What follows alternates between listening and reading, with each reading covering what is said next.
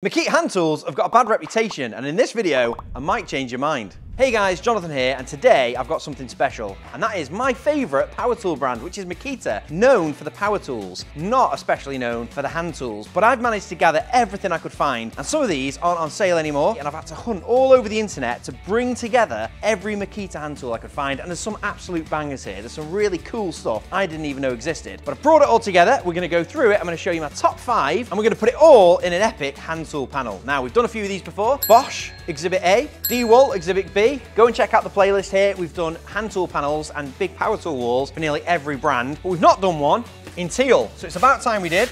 Makita is the most teal tool out of them all. So let's look at the tools and let's lay them out on the foam.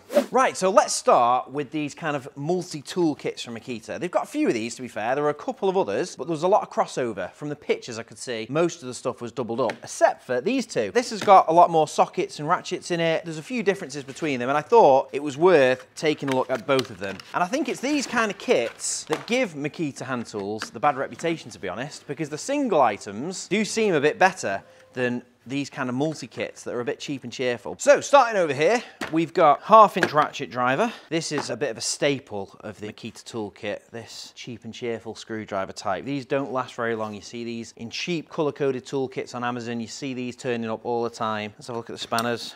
They've got Makita written on them. That's not bad. So we've got some actually Makita branded spanners, and then just a pair of bullnose pliers. Nothing else is standing out to me. This is more typical, so 6-inch adjustable chucked in, no brand on it, so that could be in any toolkit, and that's typically what you see. The fact that they've got Makita on these Combi spanners is a surprise. I wouldn't have expected that. And then we've got a small set of 1/4-inch sockets up to 13mm. We're missing a 5. And then there's a little storage little area here. Missing a socket. That's not a good sign. The couple of positives from this kit are we've got some branded bullnose pliers in the nice teal. This doesn't seem too bad. Nice heavy duty thing. Ratchet bit driver. Again, pretty cheap and nasty that. I think this is one of the best bits really. Makita branded spanners. Properly in the mould in that logo. We've got 17, 14, 13, 12, 10. So not a bad set. Over this side, a different style of Makita screwdriver. This one's better, isn't it? It's a pity you only get 2. Got a knife, that's different.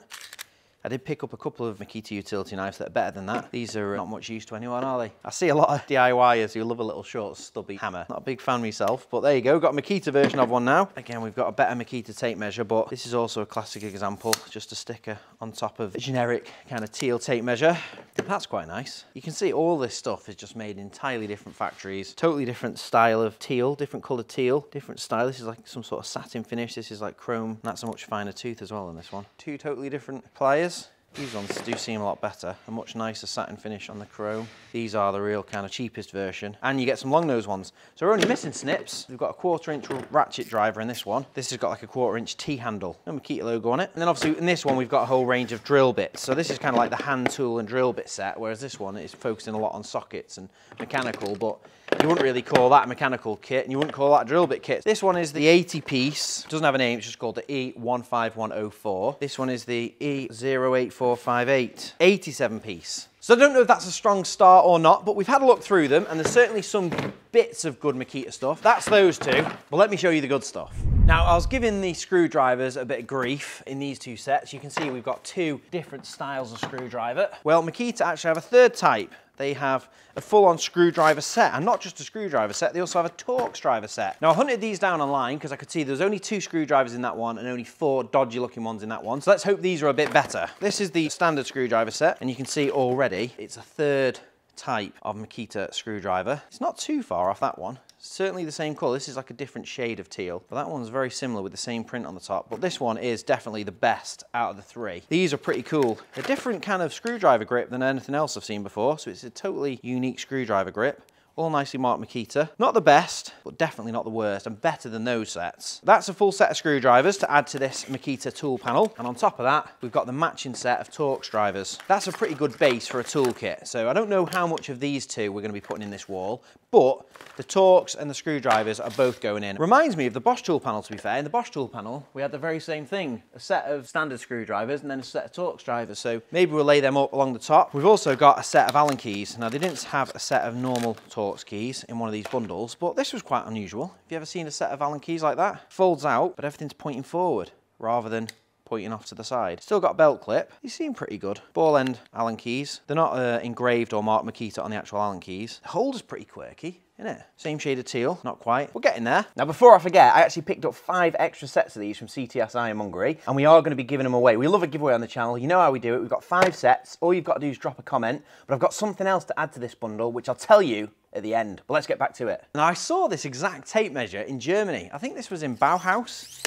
And I noted in there that the sticker with the Makita logo is a different shade of teal to the body. It's just not very satisfying, really. Also, why is it 7.5 meters? I got this one in B&Q a long time ago for about 6 or 7 quid. And this one's 8 meters. You don't often see 7.5 meter tapes, do you? It's 3, 5, 10, or 3, 5, 8, and 10. It's not a bad one. It's not a bad tape. I think I prefer the 7.5 meter one to the 8 meter one. It's just that sticker's a bit weird, isn't it? Hey ho, I think we'll include that one. We won't include that one. It's never a bad thing to have an extra tape measure in a wall, is it? So we will include the little 3 meter Makita one. And that being said, we'll also include this set of Allen keys. It's just giving me a bit of an idea of what's going in this wall. It's never a bad thing to have some little short Allen keys, and we've got the long Allen keys. You can see though these different shades of teal. So that's all the standard items, excluding my top 5, but we will include a few of these in the wall. So we'll be putting in the pliers. Makes sense to include both of those, and they are the best ones. We'll also be including this Makita spanner set, and they are some of the common sizes really, 10mm, 12, 13, 14 and 17. And the main thing is they've got Makita written on them. So they are genuine Makita hand tools, which is nice. What else is in this pack that we're going to keep? So we'll be keeping the 1/2 inch and the 1/4 inch ratchets. They're nice. And then we will include some of the sockets in the wall, but I won't move them across now. The knife's pretty cool. That reminds me of our 18mm snap-off knife. It's got a load of blades stored inside it. Nice quality thing with the Makita logo. That can go in the wall, as can the little T-handle. I think that's great with the bits. We'll put the bits in later. So I think that's everything we're going to be taking out of these 2 kits. All I've got to show you now is my top 5 items, and these all came individually. Took a bit of finding online, to be fair, but let me show you number 5.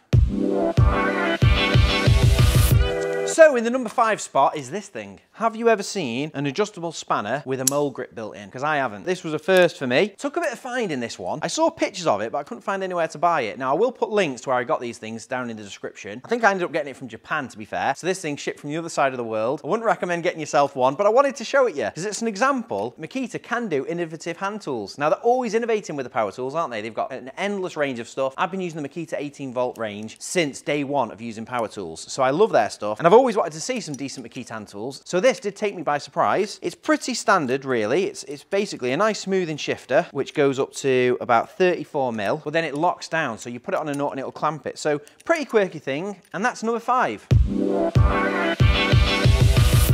So 4th on the list is a utility knife. Now I'm a bit of a fan of utility knives. Every quirky tool video I've done, I've pretty much found a utility knife that I've liked, and this is no exception. Makita have 2 utility knives, and I didn't know they did any. Until I started doing a real deep dive on Makita hand tools, I didn't know they had any utility knives. Now they've got these 2. So this one's the better looking of the 2, I think. I mean, there's nothing of note to speak about really. It's got kind of a standard release mechanism on the blade. It feels quite nice and solid. 1 button to go back in, and it matches. A lot of these Makita kind of multi-tool kits have some of the most basic, cheapest tools in them. So when Makita are bringing out individually packaged hand tools, it's nice to see that these are a step up in quality. There's nothing innovative about that one. Let's have a look at this one. Again, it's a quirky shape. I've not seen another utility blade in this shape or form factor. Quite comfortable in the hand, this one. More comfortable than that one. And then the mechanism here, you kind of have to pull this slider back and it folds in, and that's the mechanism for the blade. So not bad. And if you love Makita, not a bad pickup. The fact that you can have a Makita utility knife, which is solid. That's a metal body. That was pretty smart, actually. I think that has now become a favorite just because of the grip in the hand. So that's number 4, quirky utility knives.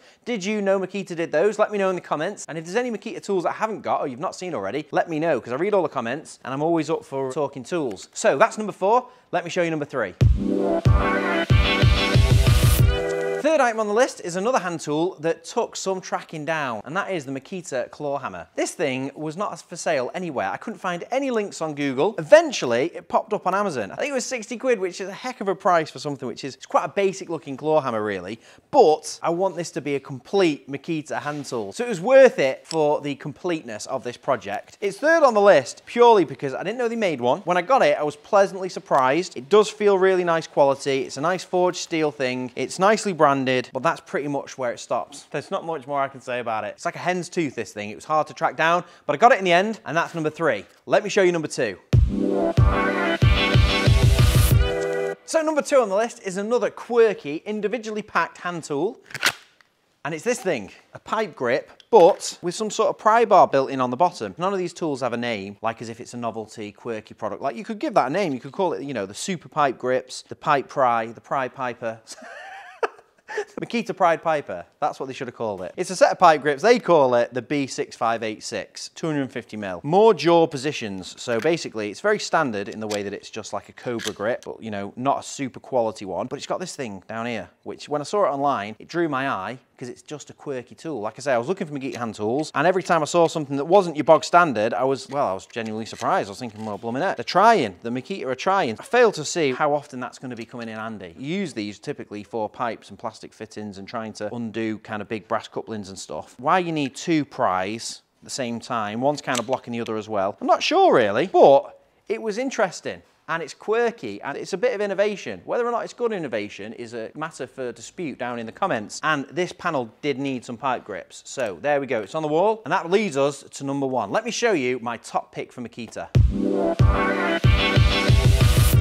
Now, number one on the list is the Makita 10.8 volt impact gun and combi drill set. Now, these things were for sale in the UK for a while, but by the time I wanted a pair, they were no longer for sale in white. You can still get these in teal online, and I think in different countries you might be able to get them in some other colours, but in the UK, white was the colour I wanted, and I couldn't get them until they popped up on Facebook, and I managed to get this pair, like new, for 120 quid. I was pretty happy with that. And they're not quite a hand tool, but all of my Makita power tools are 18 volt, and they're not going to go in the power tool wall, so the place for them is this hand tool wall, and I was quite keen to show you the bargain I picked up. These things are really good as well. I'm really pleased. This should be great for the smoothing spinner. It's a bit smaller form factor, not as heavy or bulky, so I think that is a great little pickup, and it can go in this wall, and it just completes it quite nicely. Have any of you guys used these 10.8 volt Makita Duo set? You used to be able to get this at quite a good deal. The price online seems to be going up on these. Some of these were listed on eBay at like 200 quid. So that rounds up my top five. I've still got some gaps, so I might have to bring in a few of the tools back out the kits to fill this thing up, and then we can cut it all in and get it into a frame.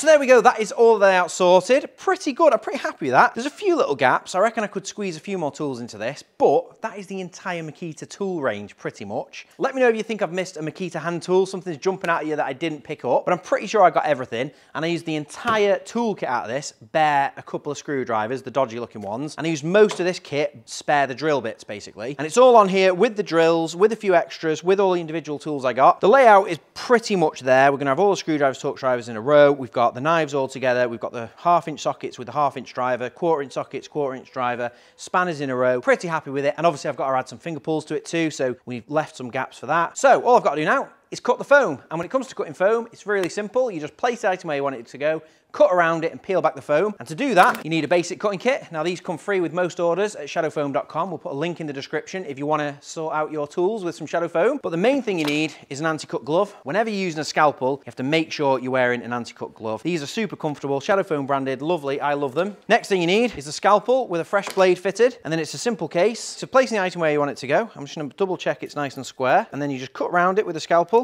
And you're basically just looking to capture the silhouette on the foam. So we're just using it like a pencil, holding the scalpel hard up to the item and trying to keep it square to the foam or perpendicular. We don't want to be cutting at an angle.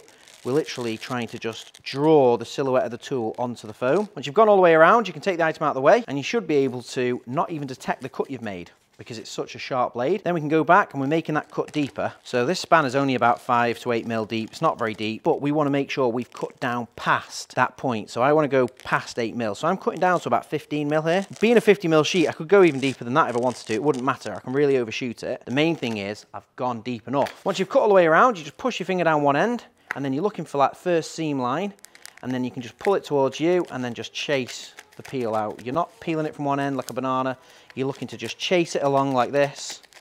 And there we go, that is the first item done. It's as easy as that. And it's the same technique for every item. If it's a spanner, a screwdriver, or even if it's the drill, you've just got to peel out more layers basically. So that's the first one done. Let me cut all the rest.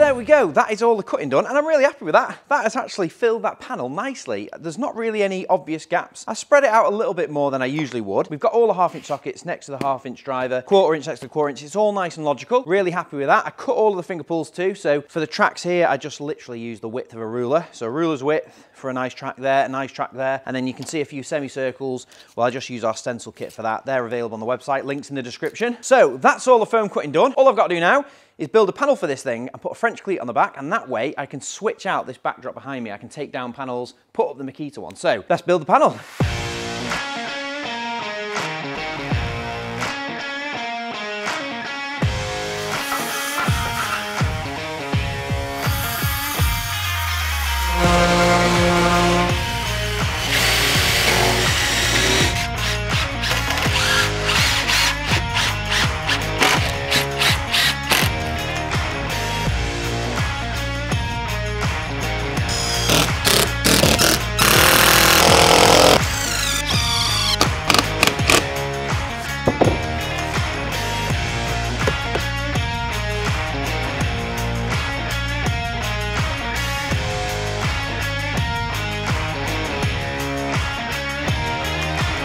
There we have it. That is the Makita hand tool panel all done up on the wall on a French cleat. Pretty happy with the layout, and I added one tool. Can you spot the tool I added that I didn't talk about? I added one item into that wall just to get the layout looking really good. And if you're a Makita tool fan, is there something I've missed, or is there something I should have took a closer look at? I think there's some really cool items. These two stand out to me. There's some stuff though that falls a bit short, to be honest, but they're getting there. They're clearly working on it, Makita, so hopefully they can keep improving. But that being said, we've done a few cool panels now, and I can't wait to show you the full collection of all the tool panels together. The hand tool panels, the power tool panels. It's going to be a big reveal when it's all done. You're not going to want to miss it. Now, I did mention earlier about the 5 Allen key sets, so make sure you drop a comment below, subscribe. As always, you'll be entered. It's a really simple prize draw. But in this one, we're also going to include one of these Shadow Foam t-shirts. You probably see me in it every week. We actually sell these on the website, and we send them out to all the different collaborations we've done over the years. So we've got some real good famous names who wear this t-shirt. Jimmy DeResta, just last week, was racing around in his go-kart in one, and that's kind of what inspired me to think, I want to see more Shadow Foam t-shirts out in the wild. So to start with, we're giving 5 away, and we've got these in sizes as well, down to extra, extra small, all the way up to 5XL. So you can let us know your t-shirt size. We'll send you one of those, and all you've got to do is comment and subscribe.